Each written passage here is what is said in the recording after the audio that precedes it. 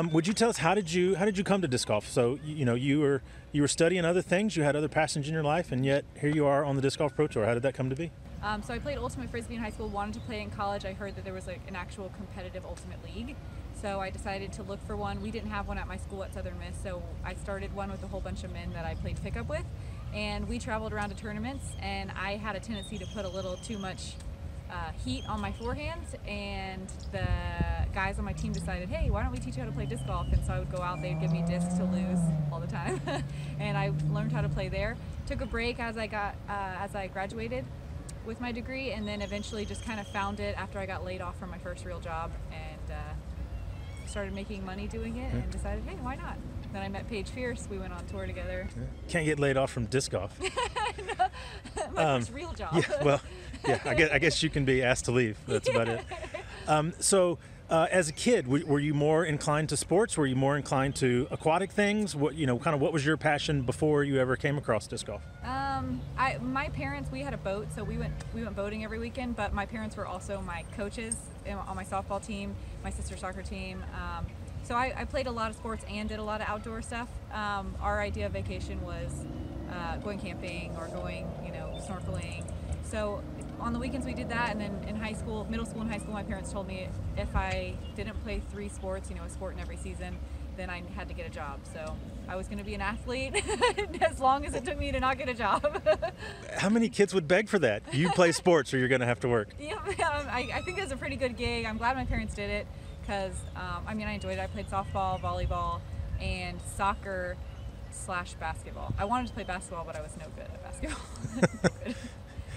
Maybe more so than anybody else that I see on tour, you seem to enjoy the travel life. You enjoy the locations that you're at, maybe more than anybody else I've seen. So what is it about traveling that really kind of sparks your interest? I never really did a whole lot of it growing up. Like I said, my parents' idea of a vacation was we went camping in Georgia. I'm from Florida, where we'd go snorkeling, 2 hours away in Destin. So I didn't do a lot of traveling. I didn't see a lot of the country. After I got laid off from my first job, when I started playing disc golf, I went on a trip out west for my first time for a month, and I realized that the desert was out there, and the West Coast, California, Oregon, all this stuff that I didn't even really know existed. And once I got a taste of new environments, it's so pleasing to the eye, I kind of couldn't stop. And I like to take pictures, and hike, so I wanted to do more. And disc golf, I get to play on the weekends, and then on the weekdays, go hiking, go take pictures, go bird watching, all that. So with that time off from disc golf, you had a time to do kind of the other stuff that you love to do.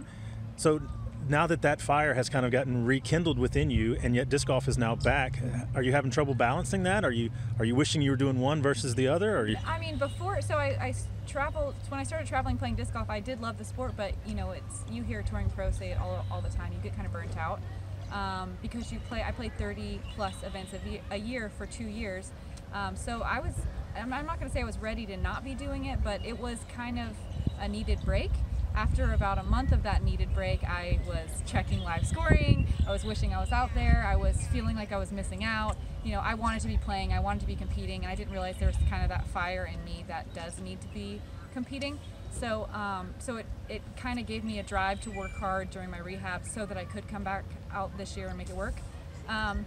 I did have some nice time off. I got to do a lot of reading because I couldn't fish, I couldn't surf, I couldn't do anything with my wrist. So I did some reading, I did some quilting, I did, just like all my old lady hobbies.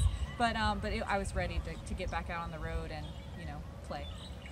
Whenever your career comes to an end, what do you look to be doing? What do you hope to be doing, 10 years from now or 20 years from now, however long that takes, or 5 years from now if you decide to move on? Where do your passions lie as far as maybe a vocation outside of disc golf? So while I was rehabbing, it was one of those injuries, my doctor called it an enigma, which was, great. But so I kind of started considering what I would be doing if I wasn't playing disc golf, because I thought it was one of those injuries that was never going to heal. I would definitely, I've always wanted to go back to school. I always wanted to be a professor. I would like to teach undergrads any sort of science. Before I started playing disc golf, immediately I was working to get my science diver certification. I got certified probably 2 months before I left. and I was going to get my master diver and hopefully work as a research diver somewhere, probably in South Florida or the Caribbean. I was trying to learn Spanish. So I might go back down that route. I really enjoy scuba diving. I kind of had set myself up where the opportunities were sort of going to be varied. I can get a job doing any sort of like research in the field. I think that would be the best option right now, but I'm not quite ready to go there yet. So either school or research, I don't know. Can you say I am a research diver in Spanish? No, I was starting to learn Spanish. I can say almost nothing because I haven't visited in the 3 years I've been Yo touring. soy scuba diver. Yeah, exactly.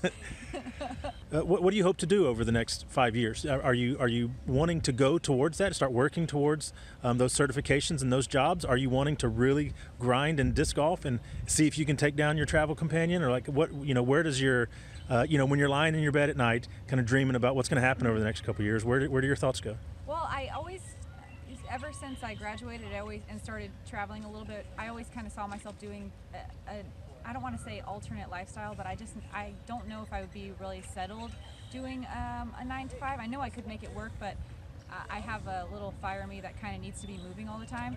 So, thinking about settling down and going back to school, and going to like a 7-year grad program or going to like a daily job kind of makes me feel a little bit icky. I know I would enjoy it. I know I could make it work because I like to learn so much, but I think my dream is more just making the way that you make money something you enjoy.